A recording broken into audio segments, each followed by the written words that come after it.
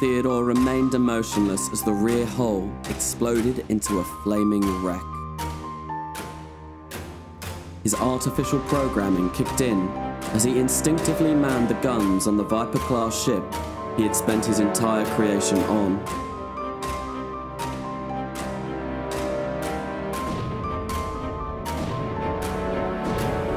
The pirate fleet was numerous, they were outmanned and outgunned, but he held his post as the ship around him was torn apart by the unrelenting fire of the savage raiders.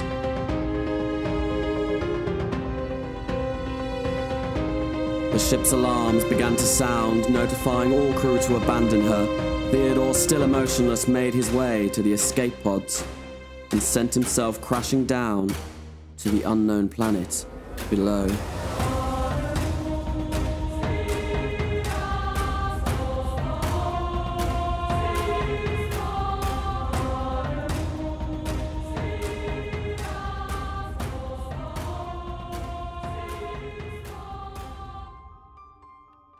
Hello everyone, CarnasaGames here, and welcome back to the Kingdom of Beck, and we are now on episode 11, so we are ploughing our way into the double digits of this series. Now, one thing that I really want to do in this episode is to really focus on getting that new settlement that we set up. I think it was called Dice's Grace, if I recall correctly. Yes.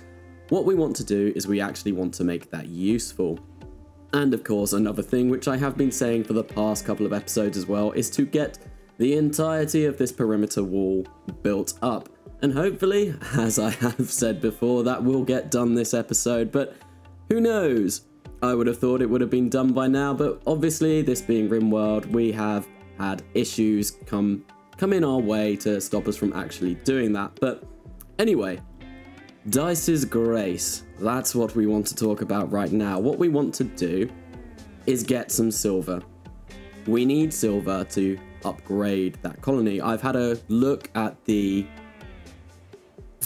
kind of Wikipedia, or I've done a little bit of research into what we can actually do with our settlements, and we need silver to basically upgrade it. It can provide us with an army, it is self-sustaining and all of that, but it can provide us with troops and all of those kind of useful things once we've got it kind of up and running, which we don't really at the moment. Last episode, we just founded it and left it be.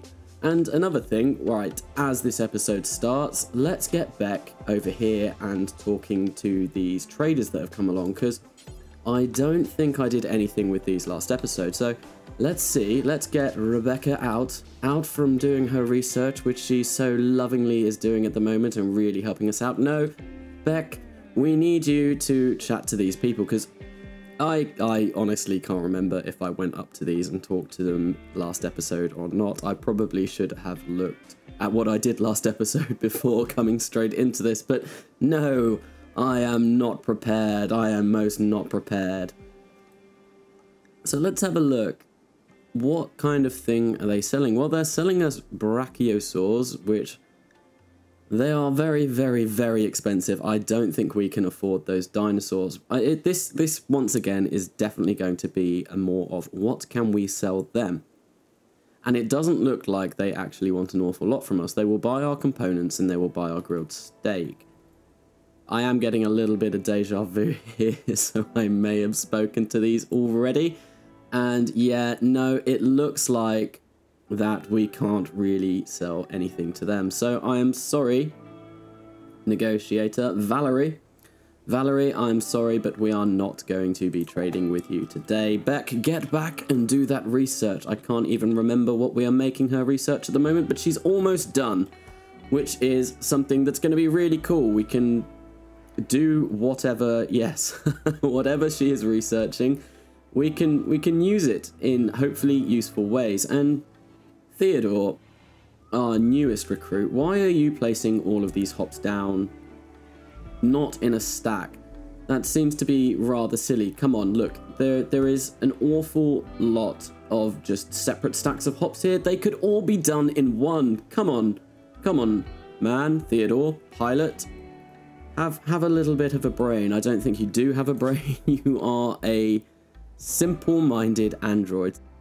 Him being a tier 1 android, yes, he's simple-minded. He kind of won't ever really break, as far as I'm aware, because he doesn't have the mental capacity to. He is basically going to be a complete dog's body, and we are just going to make him haul and do all of the kind of useless jobs that we can really set upon him. Let's have a look and see what he's actually good at. Well, shooting, he seems to be very, very good at shooting, so we definitely need to equip him with a weapon. So let's have a look at the machining table and see if we can make anything decent.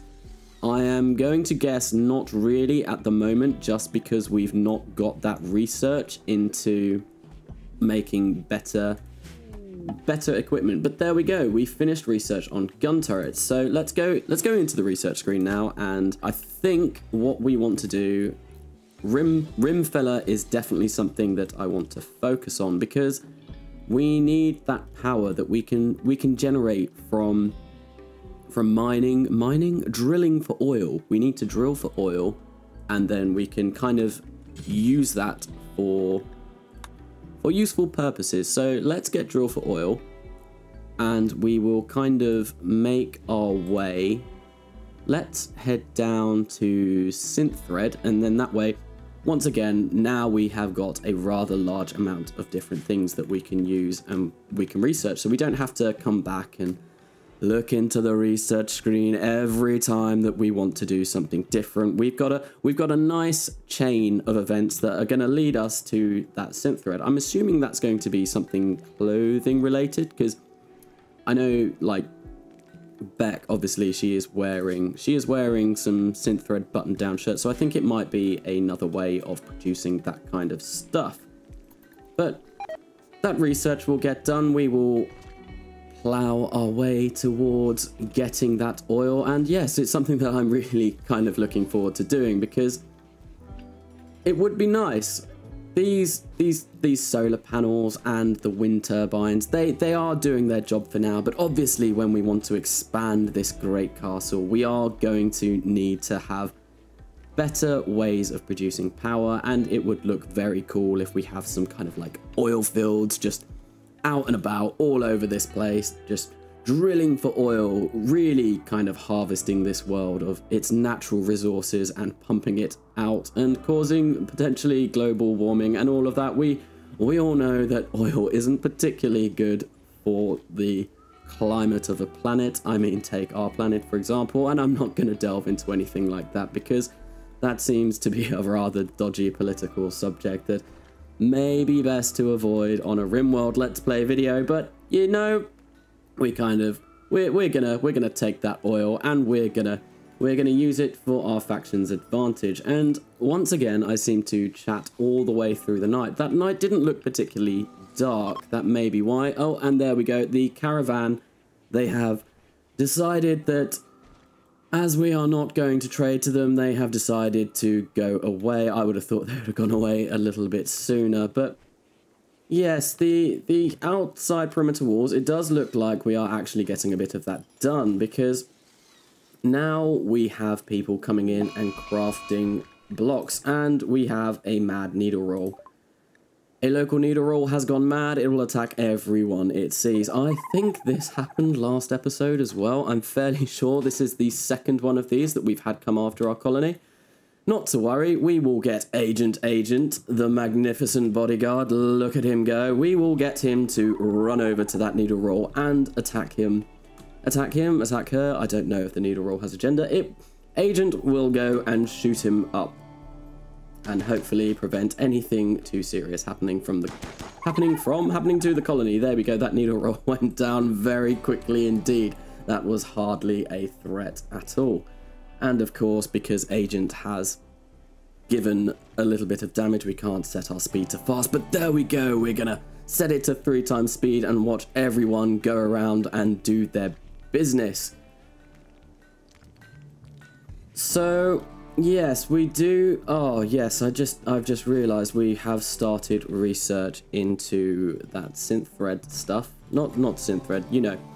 Rimmerfeller, we're going to start getting the Rimmerfeller up. That means I can't really produce anything better on here at the moment, but let's have a look and see what we can make, because I mean, a bolt-action rifle might be useful for Theodore. Theodore currently does not have a weapon at all, and yeah, he definitely could do with one. We need everyone to be armed. We are a little bit precariously kind of positioned in the fact that our defenses aren't very strong at the moment, and one thing that I want to do is definitely get some gun turrets in here. Maybe we can place a trap down as well as soon as this perimeter wall is done. Oh, and it looks like the east side of the perimeter wall is done. But yes, no, we need to get some traps down. We need to make this kill box actually functional and really, you know, useful rather than just being a little bit of a square box where we try and coerce raiders through. No, we need to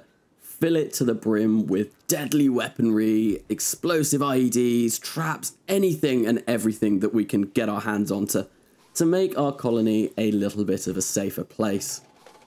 Well, overnight it would appear that Theodore has been inspired to move around a little bit quicker, so that's nice considering I think he is primarily being assigned to hauling. That's what he seems to be doing at the moment. So yes, that's nice. Thank you, Theodore, for increasing your movement speed. That's going to be really helpful and beneficial. But we also got this quest active, Seba's collection of fortune. So let's have a quick look and see what they want or what they're going to offer.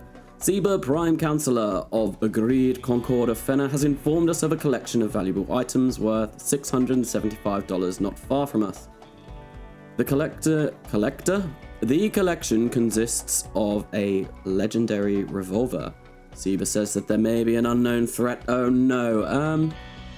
Well, a revolver would be nice. Obviously, the whole unknown threat thing could be potentially dangerous, so I don't think I'm really going to bother with that at the moment, because once again, we're not really prepared to actually leave the settlement. We don't have packaged survival meals or anything like that. We can't really sustain anyone on a long journey. So no, I'm gonna be I'm not gonna bother going out and kind of putting my colonists in harm's way at the moment. Not until we are a little bit more prepared. But let's have a look at production. There was something that I wanted to build up. Oh yes, no, it wasn't production. Let's go into MISC, and I think it's in MISC. Do I have to research it? I am looking for the orbital trade beacon and stuff like that. So we get the ships come over and we can actually kind of use them. I think I might have to research it. I thought it came standard with a crash landed colony, but obviously not. No, we are definitely going to have to research that. So that's another thing that we need to get down. But whilst I'm talking about this, let's actually make some turrets, because we really could do with some of these just for a little bit of defense, and I'm fairly certain we have the 200 steel and 6 components to spare, so we can build those there. Another thing, let's put a little power switch down there as well, and we will connect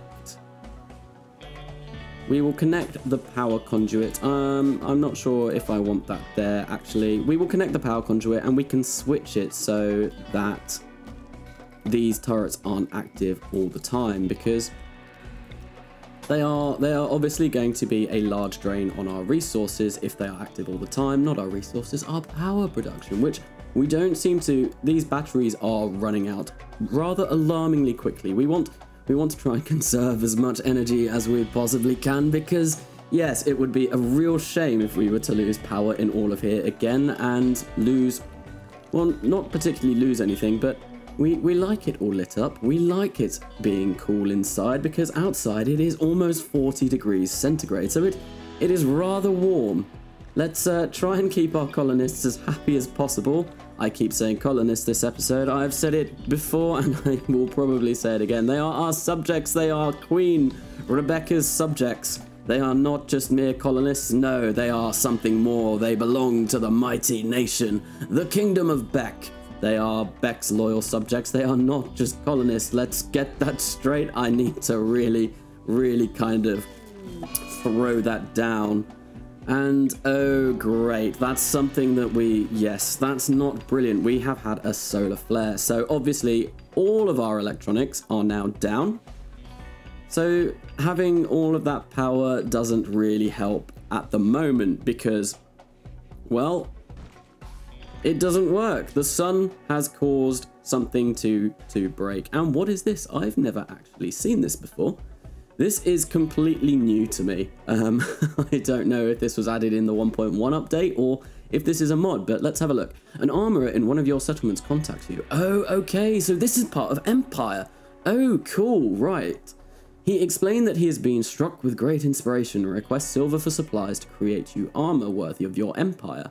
He plans to give it to you as a token of his loyalty. Well, unfortunately, I don't think I don't even have 500 silver, so we're gonna have to turn you down, Mr. Armorer Man. We do not have the silver to actually do anything with that. That's a real shame. But, oh, there we go. Solar flare's done. That was a rather short solar flare. Rather nice. Hopefully this indoors didn't get too warm and our freezer is back to freezing temperatures, so we are not gonna hopefully not suffer from any food spoilage. Not that that should really matter at the moment. I think we have more than enough food to really last us. These crops down here, they are bountiful. They are providing us with more than enough food for our fledgling settlement. Well, slowly but surely, that left wall, that western wall is getting built up. Hopefully, we will get this perimeter wall done. Come on, I've been saying it for so long. I really want this to be our proper, tight little compound, but no. What's holding us back at the moment, what the limiting factor is we do not have any slate blocks whatsoever, but we have an awful lot of slate chunks, so let's have a quick look in the work tab and see if we can get someone to actually work on these slate chunks and create them into the lovely slate blocks that we are going to make our castle out of. Let's have a look. Where is craft? So Wilson is set to construct before craft. I think we will change that around. He can, yes. So now I have noticed he's been making the slate blocks and then he's been heading off to actually construct them. I think we've got enough people actually working on construction at the moment that he can kind of be our dedicated crafter. He can do all of that whilst Beck and Theodore and Stanley and Rose actually go around and build up.